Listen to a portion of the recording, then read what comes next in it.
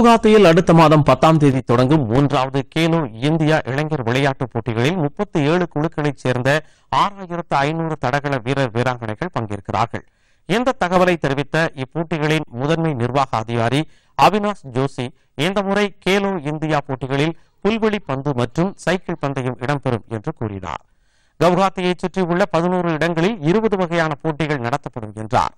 போட்டிகளை நடத்தும் அசாம் மாநிலத்தின் சார்பில் 650 வீரர்கள் பங்கேற்கின்றனர். இப்போட்டிகளில் பதக்கம் வெல்லுபவர்களுக்கு அசாம் அரசு சார்பில் ரொக்க பரிசுகள் வழங்கப்பட உள்ளன. அடுத்த மாதம் 13ஆம் தேதி முதல் 15ஆம் தேதி வரை அசாம், வடகிழக்கு மற்றும் நாட்டின் இதர பகுதிகளைச் சேர்ந்தவர்களின் கலை நிகழ்ச்சிகளும் உள்ளூர் விளையாட்டுகளின் கண்காட்சியும் நடைபெறும் என்றும் அவர் கூறினார்.